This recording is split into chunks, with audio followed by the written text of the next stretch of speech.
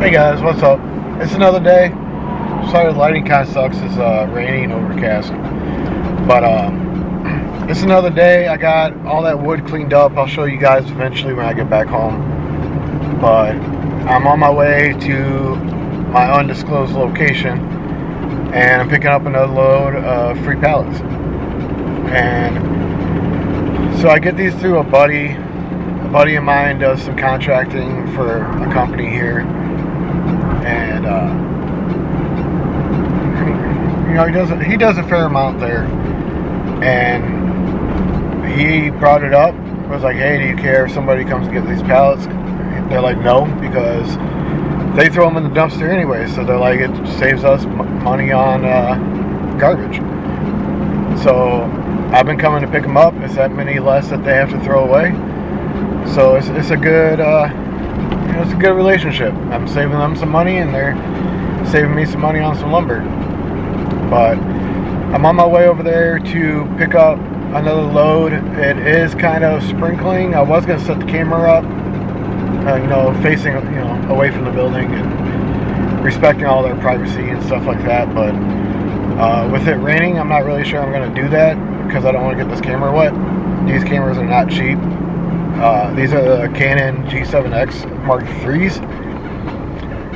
We paid about $800 a piece. So I know it's not the most expensive camera you can get, but it's expensive. So I'm running over there now. I gotta get home. I got a lot of stuff to do, and then my buddy that I'm meeting up with right now to get these pallets, he's coming over a little bit later to help me build the raised garden beds, which I'm gonna try to get on camera as well. He doesn't seem to mind, I don't think, so as long as he doesn't care. I'll probably try to get some of it filmed. But I'm going to go pick these up. If it's not raining too bad, I might try to get you guys a little time lapse of me loading them up. If not, I'll check in with you guys once I get back in the truck and we're headed home. But stay tuned, I'll catch you in a little bit. Alright guys, so I'm back. It was raining so I didn't record, but there's the truck. You guys can see. But you guys saw a clip we were working on wood. So here's some. You can see there. Test splits right there. Look at this pallet, guys. It's almost gone until I bought new ones. Or I didn't buy them, but I got new ones. And then go through the garage. And look at all that wood.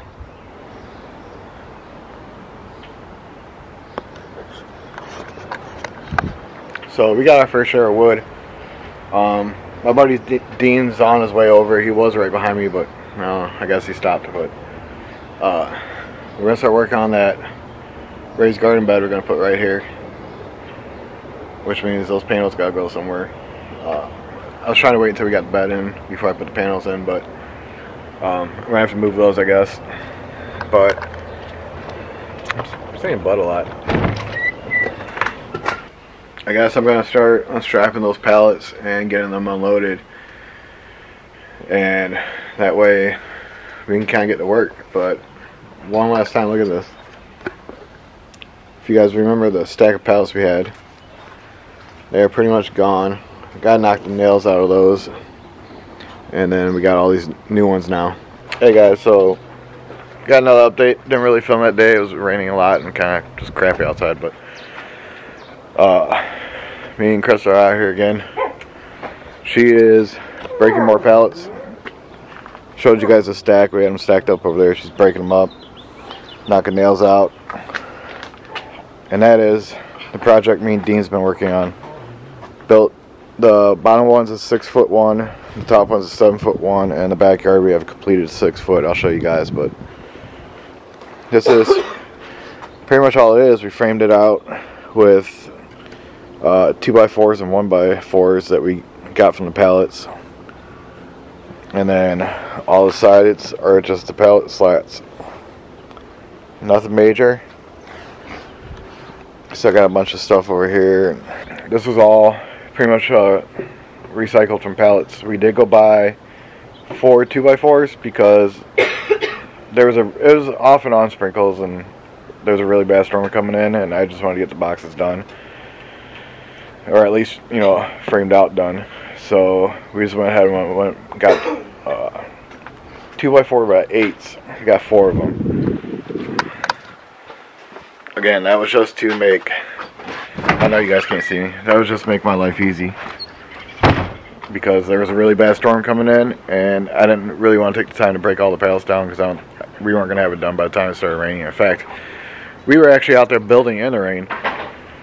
I had a pop-up canopy, and we just kind of hung out under there. Stayed pretty dry for the most part, so we just kept going and knocking it out, and got what we could done while he was here helping me. So I'm off on my own today doing this, but I'll show you guys the completed one, which is right there. But this is the other 6-foot box, completely done. We do have to level off a little bit and fill in holes that dogs like to dig, but we got to level it all out. You guys can kind of maybe tell. The camera's pretty much straight right there, so you guys can see the drop off, but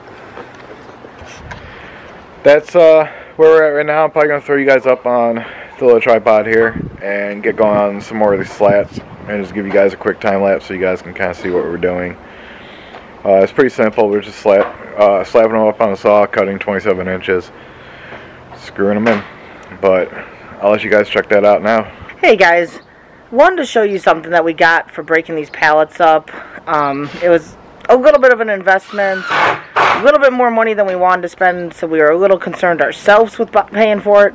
But if you're doing projects like this, it's something you're definitely going to want. If we didn't have this, there's no way we would have gotten as far as we have, because this has just made the job so much easier. They're called either a pallet buster or a wrecking bar. Let me show you it. So this came from Menards. It's got a pretty good length to it, and then it's got the double pry bar at the end. But that thing, it's made the job so much easier. I'll set you guys up so you can actually see how well it works. But if you're doing jobs like this, that's something you're definitely going to want to get. So with this pallet, because it's a solid pallet, I did have to knock one of them out so I could actually fit the bar in there. I found that you have to kind of have it close to the end as you can get, since it's not longer than the board. But then you just step on the pallet so that you have a little weight and just pull backwards.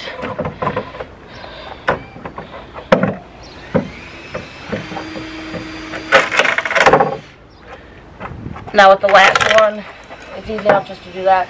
This one, the wood's a little bit more brittle, so it ripped a little bit, but it just comes out so much easier.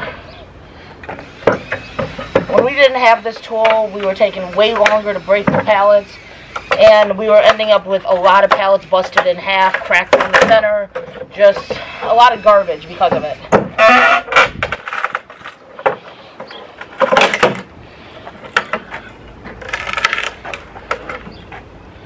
But so much easier. Definitely something I recommend if you're going to be doing pallet things, pallet builds, pallet jobs. It just makes your job a lot easier.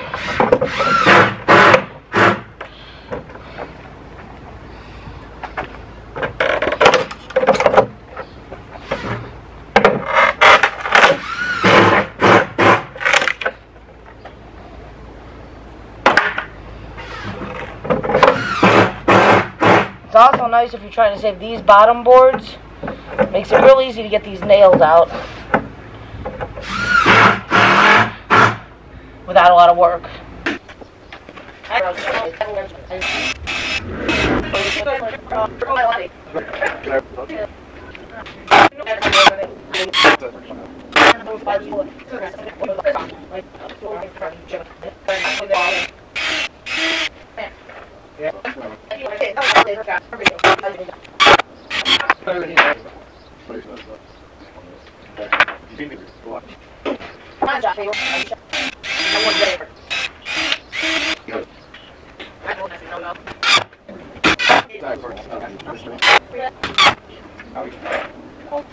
Alright guys, so I don't know how much of this you're actually seeing, but I'm out of wood, so I can't really show you guys a good example up close, but I can't even see what I'm doing here. Let me flip. So zoom out. So to hang up the new board, just to make it easy, so I don't have, because I only got 2 hands and it's hard. I've been using a clamp. Clamps right to the frame. Then key. This is key. You have to pre-drill your holes in the board when you're using this pallet wood. Otherwise, when you drill in, it's going to split, and it's going to split down the whole, basically the whole board. So you have to pre-drill. But this side, if I can get around without killing myself, this side is almost done. I got probably 3-4 more boards. Come around, finish this side up, and then we're done with the 7-foot.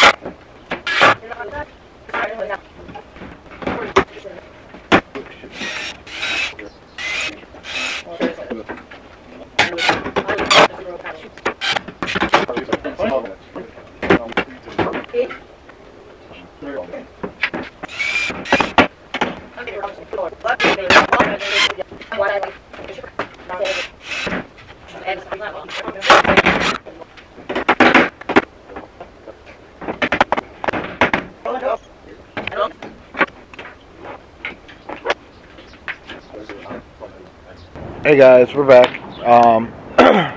So got a fire going. So bright I can't even see the screen, but hopefully you guys see it. Krystal's got a rager going because, you know, she don't know how to do small fires. But we've been burning up stuff like this, which hopefully you guys, screen so I can't see, but burning up scrap pieces, bad pallet wood.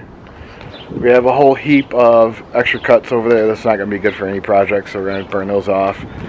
We also have all of this stuff that was just wood that junk wood we weren't going to use. She's over there making noise, but we have all that bad wood that we cut up to burn, and you guys didn't get to see it because I finished it off camera, but both boxes are done that I had left to do. There's the cut off pieces. It's going to be scrapped. Just get rid of it. But you guys can see we still got a ton of pallet wood there, some pallet wood here, pallet wood all along the house. That stuff's going to get broken up and burnt. So is that stuff. But the boxes are done, so we're just going to clear coat them, and then we'll be able to actually move them and finalize everything and level the ground. So you can see we got a load of maple wood. I split some of it, small stuff that we can throw. This is going to be good for the smoker, and then we got some fire logs, actual fire log size. But with that, I got, besides the chainsaw, I got another new toy, and that is this. So if you guys know what you're looking at, you know what it is. If you guys don't, that would be a electric log splitter. So if you ever try splitting wood by hand, you know it is a royal pain in the butt. And not saying we couldn't do it, I'm more or less saying I don't want to do it. It would take a lot longer, a lot more manual labor, really bad. This is a really good workout, but it's going to be really bad long term because I am trying to, we got so much wood. We got all this stuff, we got 2 stacks out in front of the house. We got so much wood, it's going to be really bad for pretty much everything. It's gonna take me forever to do it. I'm not gonna have time to get it all done by hand. But with that log splitter, it's gonna make it a lot faster, and we're gonna get it cut or split up a lot faster, a lot better. I thought I was getting, I thought I had allergies going on, but now I kind of think she got me sick because I'm pretty sure she was the first one. So now I don't think it's allergies. Now I think I'm just sick. So I took some medicine, but I was still able to come out here and manage to get those boxes banged out, and I'm going to kind of leave the clear coating up to her because now I work today, tomorrow, and the next day. So I'm probably just going to work and rest and see if I can't get over this by the time I get off for my two off days. No, I'm talking about the next off days coming. Well, you just had your 3, so yeah, 2. Yeah, so I'm going to see if I can just kind of rest in between working these 3 days. And hopefully not do 16s. I'm going to try to just do 12 all 3 and get out. But we'll see if they freeze me. But she has got a hell of a fire going right now. I don't know if she's trying to catch our pile on and burn it all at once, or she's trying to catch a whole house on fire. But she's got a hell of a fire going right now. But I just want to get on here, show you guys the boxes completed, show you guys the new lock splitter. There's going to be tons of videos made on that later, I'm sure, because I am going to try to get some more firewood dropped off. I'm even thinking about trying to get my hands on some seasoned firewood already, see if I can get a cord, or at least a face cord, for a really good price, see if I can't bundle it up and maybe make a little money off a face cord. But there's going to be plenty of chainsaws and log splitters on this channel from here on out because, you know, why not? But I want to wrap this video up. Hopefully you guys enjoyed it. Look forward to work with the garden beds. Like I said, we got to get them clear coated, try to keep them at least for a couple years. And then all this stuff over here needs to be graded and leveled out, and then we can start filling some wood chips and some compost from the farm. Once we can get compost from the farm, we got to let it kind of dry up so we can get the trucks and tractors back there. But maybe once we can actually get back there with the trucks and the tractors, maybe we'll bring the camera with and record that too. Probably be kind of cool to have on the channel, especially since I don't have any tractors. But I appreciate you guys stopping by, checking out the channel. Hopefully you guys liked it. Make sure you guys smash that thumbs up button. If you guys are not subscribed, hit the subscribe button. Majority of our viewers are not subscribed. So take the 2 seconds, completely free. Hit that subscribe button, ring the bell. Then every single time we put a video out, whenever that is, because we're bad on schedules, you guys will be notified. Make sure you guys love yourself, love your friends and neighbors, because everybody needs a little love. You got anything you want to say? Just be kind. You don't know what anyone's going through. Love you guys. Catch you guys on the next one. Peace.